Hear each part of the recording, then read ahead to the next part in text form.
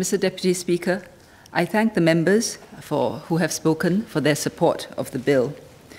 Mr. Murali and Mr. D'Souza inquired about the circumstances under which remedial measures may be imposed on a lawyer and what kind of remedial measures can be imposed. The introduction of remedial measures under the disciplinary framework for lawyers allows the Law Society Council to have a wide range of measures to deal with less serious disciplinary matters. These remedial measures can be imposed in addition to or in lieu of the current options which are available. Such remedial measures may involve training, counseling, and other means of rehabilitation. These provide for a more nuanced, tailored, and effective means to address the root causes of certain types of misconduct, as well as reduce recidivism. Such remedial measures will be set out in subsidiary legislation. Mr. Murali also asked why the proposed amendments do not provide for the Court of Three Judges to impose remedial measures, unlike the Law Society Council or the Disciplinary Tribunal. The answer is that the system design is such that by the time it comes before the Court of Three Judges, it means the case has gone well beyond remedial measures. The Court of Three Judges is disciplinary in nature, not remedial. By the time a complaint involving misconduct by a lawyer comes before the Court of Three Judges, 3 stages in the disciplinary review process would have been completed. First, a review committee would have decided that the complaint is of such substance that it must be referred to an inquiry committee. Second, the inquiry committee would already have found that a case of misconduct has been made out against the lawyer, and it would have taken the view that the complaint must be referred to a disciplinary tribunal. Third, the disciplinary tribunal would have determined that cause of sufficient gravity for disciplinary action exists, such that the matter has to be referred to the Court of Three Judges.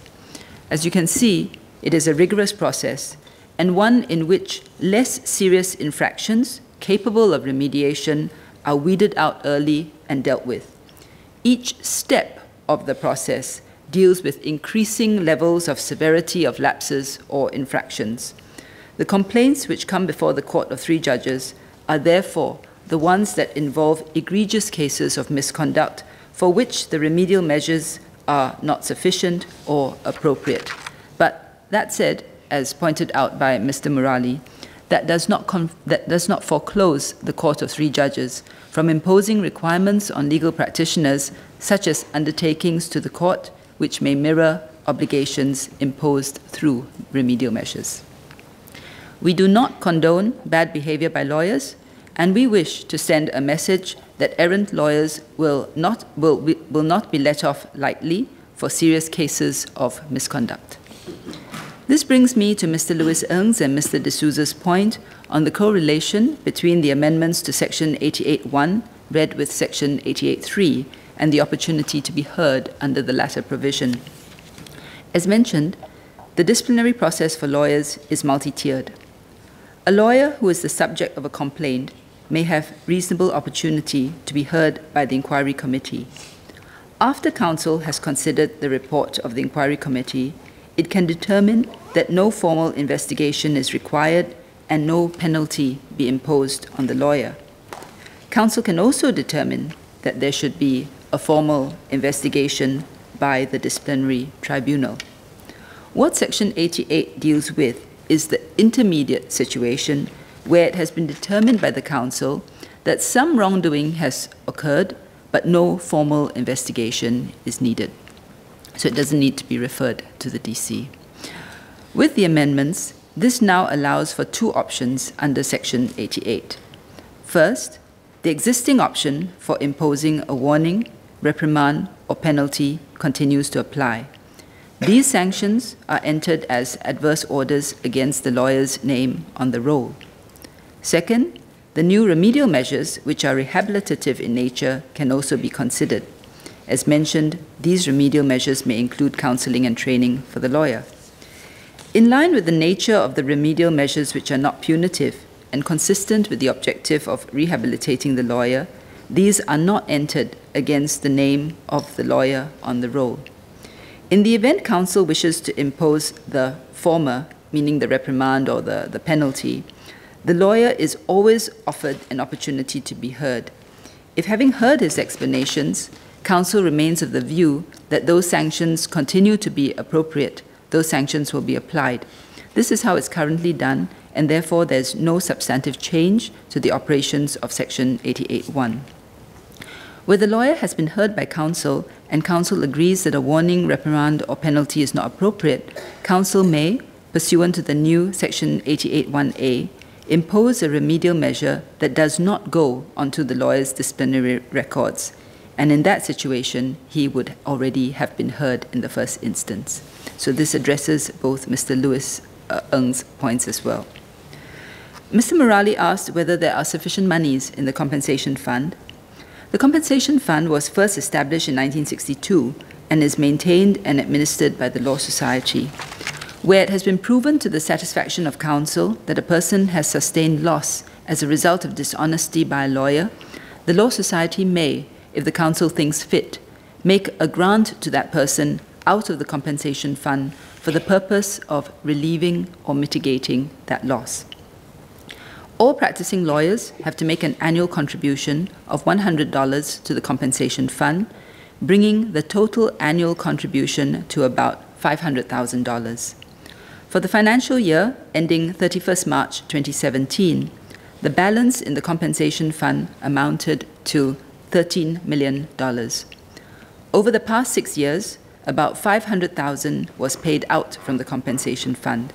As such, there are sufficient monies in the compensation fund to meet the purposes of the fund. Let me now address the amendment relating to the payment of penalties for failure to vote to the Law Society rather than the compensation fund. Currently, where members fail to vote at council elections, they pay a penalty of $500, which is credited to the compensation fund. The Law Society's position is that the failure to vote at council elections has no nexus with professional misconduct, but rather pertains to the administration of the Law Society or its governance. As such, penalty sums should be credited to the Law Society instead of the compensation fund. This will allow the Law Society to use the monies in a manner that advances the public interest. Second, as the member has highlighted, allowing the penalty sum to be credited to the Law Society also aligns with the current crediting of penalties to the Law Society under Section 95 of the Act, where the Council has ordered a lawyer to pay a penalty. Ms. Murali asked about the expected amount of monies generated from penalties for failing to vote, given that the Law Society has moved to electronic voting for its council elections recently. The average penalty collected prior to the implementation of online voting was about $28,000. Since the implementation of online voting in October 2016, the amount of penalty sums collected has decreased significantly. For the period April 2017 to January 2018, the penalty sums collected decreased to $13,500. Hence, the amount in question is not large. Mr. Christopher D'Souza asked about the operation and thinking behind Clause 20 of the bill, which relates to the requirement for prescribed classes of solicitors who practice or intend to practice in a prescribed area of law to make a declaration when applying for a practicing certificate. As mentioned, this amendment puts into effect the recommendation of the Study Committee on Professional Standards and Etiquette in Court under the auspices of the Singapore Academy of Law's Professional Affairs Committee, which looked into issues of professional standards and court etiquette for the bar. One of the study committee's recommendations was for the Law Society to introduce an online test to remind members of their professional obligations as counsel and decorum and etiquette in court.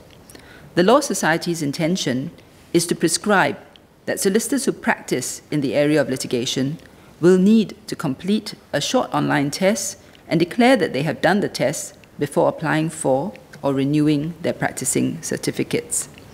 This online test will be a self-assessment and self-learning tool to propagate good practices, as well as to reinforce and serve as a useful reminder of changes which are relevant to their practice area. For new entrants to the profession, and for those for whom litigation may not be a core practice area, they will benefit from having more guidance by way of this online test. The amendments in the bill also allow the Law Society Council to exempt a solicitor or a class of solicitors if it is satisfied that the solicitor or class of solicitors is already equipped with the knowledge and skills required for practice in that area of the law. Next, I'll deal with the unclaimed money fund. Mr. Murali asked why the proposed amendments do not require the Law Society to take reasonable efforts to return the money to the owners. The reason is because that should have been done by the solicitors as part and parcel of their duties even before they pay the money over to the unclaimed money fund. The Law Society's role is primarily that of a repository of the unclaimed monies, administration of the approved uses to which it can be put, and its other role is to make discretionary decisions on payments out to clients after expiration of the limitation period.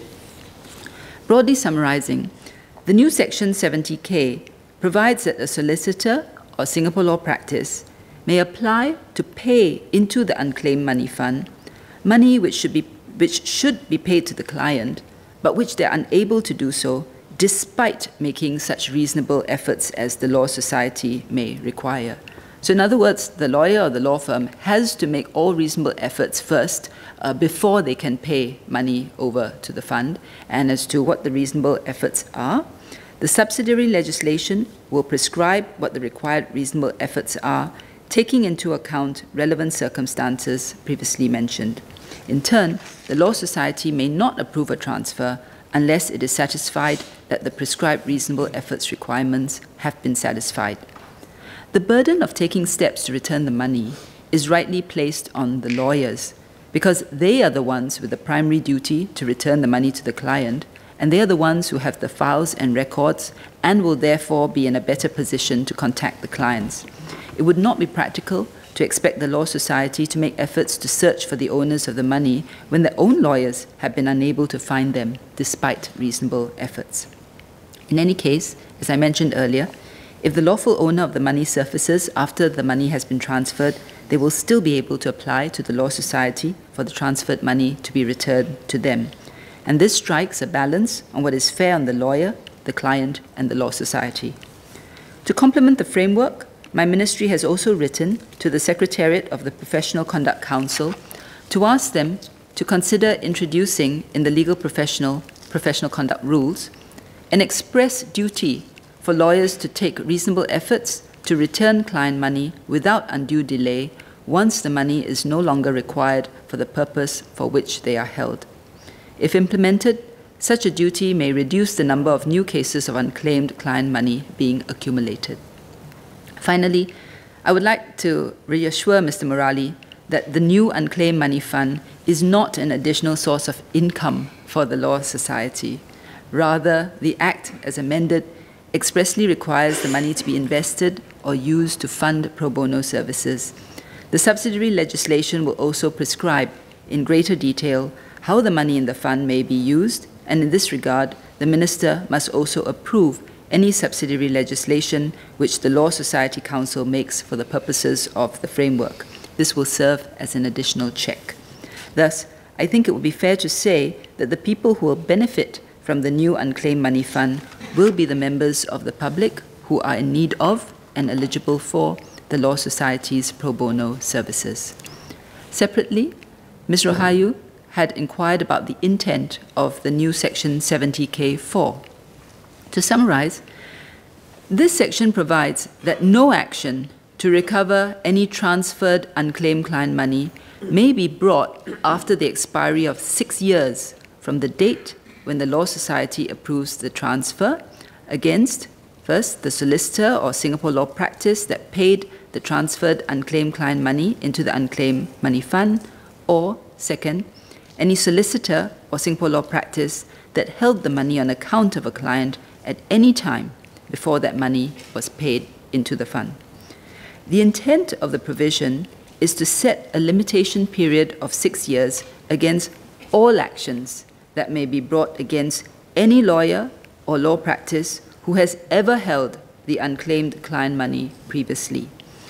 The provision distinguishes between A, the lawyer who transferred the unclaimed client money into the unclaimed money fund, and B, any lawyer who may have held the money previously to account for the possibility that some unclaimed client money may have been passed from one retiring lawyer to another practicing lawyer previously.